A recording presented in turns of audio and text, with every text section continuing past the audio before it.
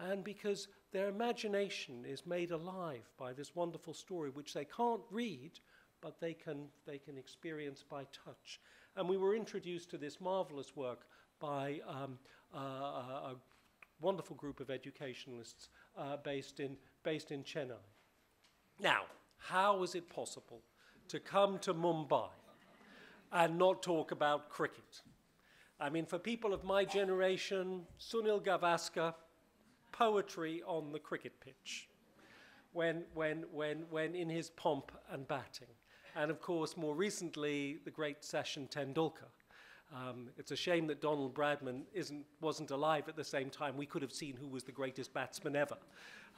But we'll know. So how is it possible? Well, this is the cricket ground at Worcester, which is considered by many to be the epitome of English cricket because of this view. There's the cricket ground, a first-class match taking place, and there is Worcester Cathedral in the background.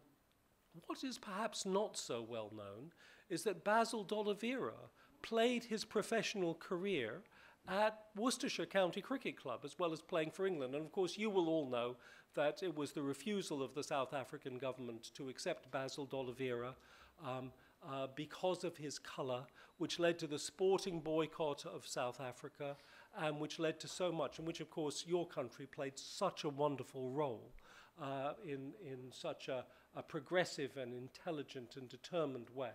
And Basil, whose son I've played cricket with and actually faced my last ball against him. Sadly, he passed away a few years ago. And his grandson plays for Worcestershire today. But also, perhaps what is not well known, is that Worcestershire is the first county cricket club in England, first-class club, to have an England player captain it who was actually born in India. And this is Vikram Solanki, who went on to be chair of the Professional Cricketers Association, born in Udaipur, and the first Indian to be the captain of an English county cricket club. Now here's the same picture, the same cricket being played, but if you look at the picture on the right hand, you'll notice if you look carefully at this man who's about to catch the ball, that he's only got one arm. And this is a picture that was taken this summer, just gone. It's the first triangular international tournament to take place in England between England, Bangladesh, and Pakistan on physical disability cricket. And I wanted to introduce you to something that we're working on now, because I told you that the arena was the first facility in England to be purpose designed to include the wheelchair athlete, which is astonishing when you think of the thousands of sports halls which have been created. Well, we're working at a project at the moment with the England Cricket Board to create the world's first inclusive cricket centre, in which people who are blind will also be able to practice alongside, albeit divided by a wall, when they're in the nets, alongside people who are sighted, people who are first-class cricketers, children, boys, women, men and girls, who will all be there together using the same changing rooms, having the same pleasure and joy. And this is a picture of the teams at the dinner that we hosted for them, just an idea. And of course, you will know, I mean, here we have blind cricket being played, which of course is played by hearing and with a soft ball, and you have to wear a blindfold so that everybody has the same level of impairment. And of course, India are the holders of the Blind Cricket World Cup, the estimates vary greatly, but it is estimated that there may be up to 1 million children who have a visual impairment here in India. And of course, with cricket being such a great national popular sport, I know that you will want the children, whether they have a visual impairment or not, to be able to enjoy. And this is where we're going to build it. That's the arena, and we've carefully bought some land at the back and to the side, and in 2 years' time, I hope that this will be filled up with a new centre for cricket. We signed off the designs for it, the commission for the architect, 10 days ago. Now this brings me to the main item, which is Dr Swaroop Sampat Rawal. And here is Swaroop teaching characteristically this theme of getting down onto the same level. Swaroop has led us all to this. And here you see a picture of Swaroop with an extra who has been hired for the day, you can see. And she's actually the first person in the history of the university to have a double, to be a double doctorate.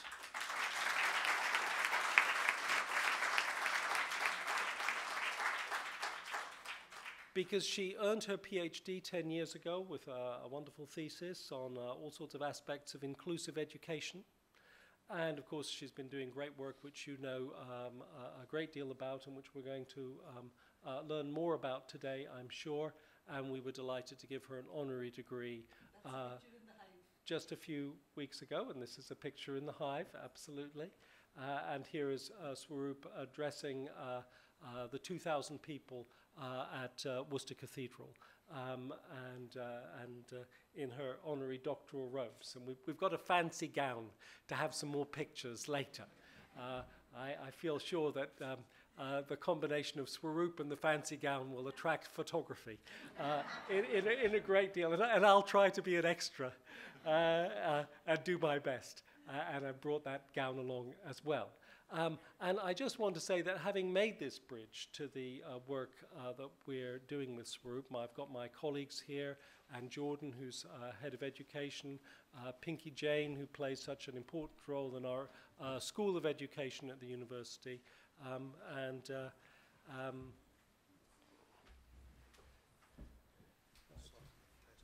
right. Very good.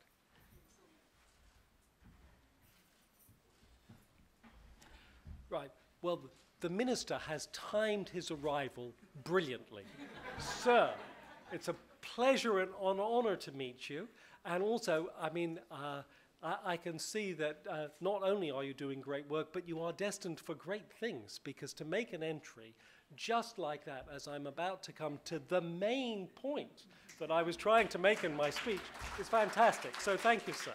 And the point that I was going to make is we are launching this diploma today, which Swaroop and colleagues, Anne, Pinky and others have been working on in education, which is to help teachers learn how to teach using drama and other ways so that children learn critical life skills.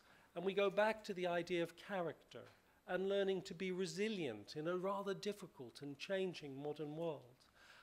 We think of the resilience that Mark Scriven had to show to be able to win all the records and win all the matches that he had to win, and to live his life when his father had hit him so hard at the age of 10 that he lost his sight and had abused him for so many years.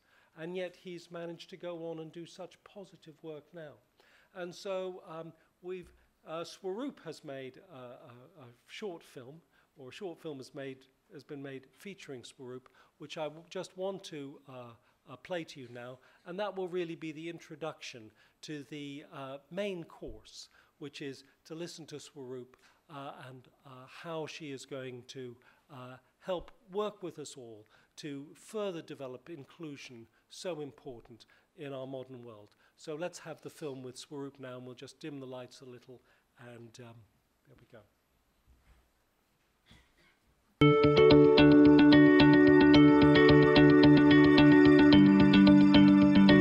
I think children all over the world are the same, and they really deserve. Ladies and gentlemen, that's the beginnings of a bridge towards Swaroop,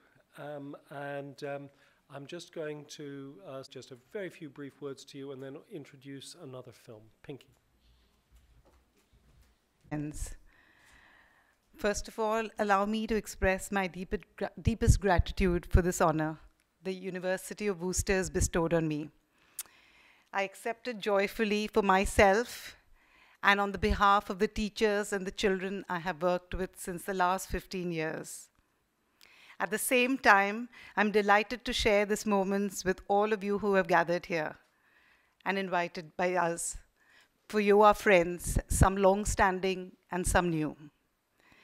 There is nothing on earth that is more prized than true friendship, and I'm grateful for the academic friendship that transcends borders and distances, for the friendship that allows us to jointly explore the world in which we live, and for the friendship which allows us to share our successes. There are a few people I would like to thank before I continue my speech, and two people who are very dear to me who are not here, but celebrated with me in the Worcester Cathedral, my Director of Studies, Dr. Philip Chamber, and my external examiner, Dr. Jack Whitehead. I also acknowledge the love and support of my family, without whom I would have never achieved what I have. Thank you, Mom. Paresh, Anirudh, Aditya, Hema, my whole family. I want to specially thank the University of Worcester for this important distinction. It's a great honor for many reasons, because it was at Worcester that I started my journey as a teacher. I still remember the day I went there. It was a Sunday, and the university was absolutely empty. Not totally. The security was there, but I was sitting there on the steps looking at the rolling Malvern hills and thinking, this is home. It was here that I learned a lot. It was here that I learned the importance of education. Education is the point at which we decide whether we love the world enough to assume responsibility for it, and by the same token save it from ruin, which, except for renewal, except for building of capacity to question, to explore, to view the world from others' standpoint, it would be inevitable. Education, too, is when we decide whether we love our children enough not to expel them from our world and leave them abandoned. It was at Worcester that I learned about the equality of opportunity, the capacity to become different.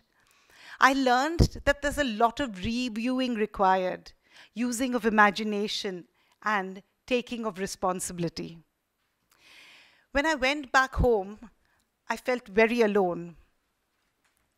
I do not wish to imply nobody cared, but I just want to say that in spite of the good intentions of the academics and ministries, children were actually traumatized by what we call education in modern India. East looks west and west looks east, and yet there's a learning crisis in global education. In spite of education for all, no child left behind, every student succeeds act, Sarva Shiksha Abhiyan, millions of children world over still can't read, write, and do basic maths. This learning crisis, instead of shortening the social gap, is increasing it. Children from economically vulnerable backgrounds, social minorities, the girl child, who are already disadvantaged by their circumstances, reach adulthood lacking in the most basic life skills. Somebody had to act. And I have a very simple mantra, and that is, if not me, then who? My grandmother used to tell me the story about one day the earth was about to experience darkness for the first time. And the people began to panic, and they said, the sun will set and darkness will cover everything. What will happen to us? Darkness became arrogant and wanted to show its might. It set its foot on earth and people began to hide. But in one little hut, very far away in a corner, one little lamp raised its head and proclaimed, I challenge you, darkness. I will be the light for the people. If nothing else, I won't allow you to settle around me. I will establish light around me. Watching this, the other lamps in every hut in the world rose, and the world watched in amazement. These little lamps stop darkness from expanding. I believe, understanding our motivation, we apply a way to limit or to liberate. Social imagination, for me, is liberation. Imagination is what allows for empathy, for understanding other people's feelings, to begin a new interaction with the world. Social imagination allows us to envision life different from the one which we live. There is one beautiful story I read while I was doing my research. It's about a little boy and his father. They got into the train, a little like our local trains, and there was absolutely no place in there. Somehow the father got the little kid to sit down, gave him a paper and a pen and said, "Draw." This little kid looked around, and after a moment he started drawing. And after a bit, the father asked him, "What are you drawing?" So he says, "Dad, I'm drawing you sitting in the train next to me." So the father said, "There is no place on this train." So he says, "Not this train, the train in my drawing. In my train, there is a place for everyone to sit."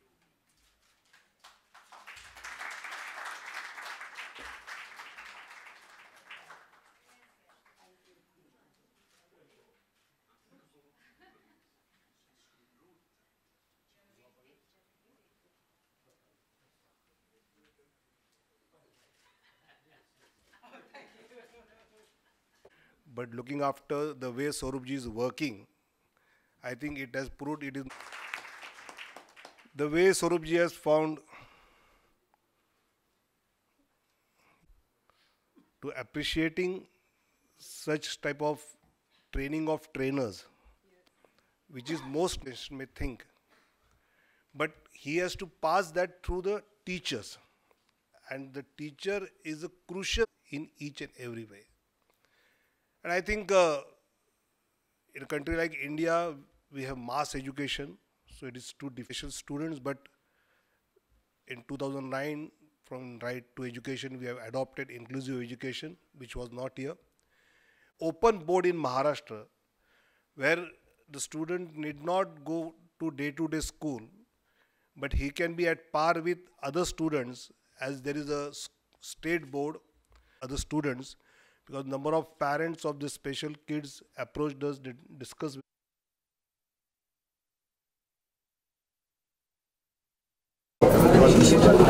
Wonderfully. And really good in questions as well, really challenging ones.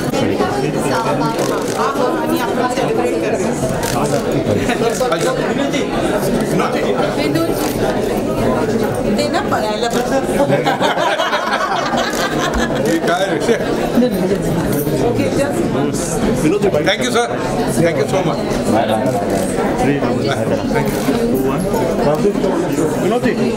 Madam, Mr. Green, yo. David. David. Paresh. Thank you.